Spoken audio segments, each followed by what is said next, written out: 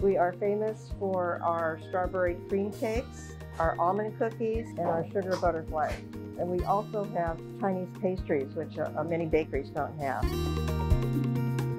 My parents started this in 1938 because they knew that even in hard times, people celebrated important events like birthdays, anniversaries, and it holds true today. And our motto is sweets for the sweet. They're freshly made, they're all handmade. In March, of course, we started getting all the cancellations for wedding cakes and big parties, and that's impacted our business quite a bit.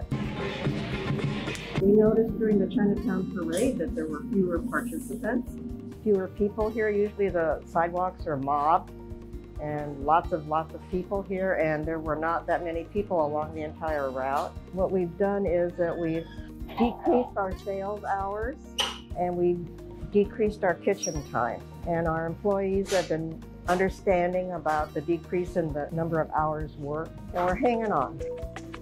Our customers have continued to come in for birthday cakes, and we have a very loyal group of customers that are almost into their third generation. And the little kids are coming in, and it's their birthday cakes too. They're still celebrating. Somebody's birthday is still important.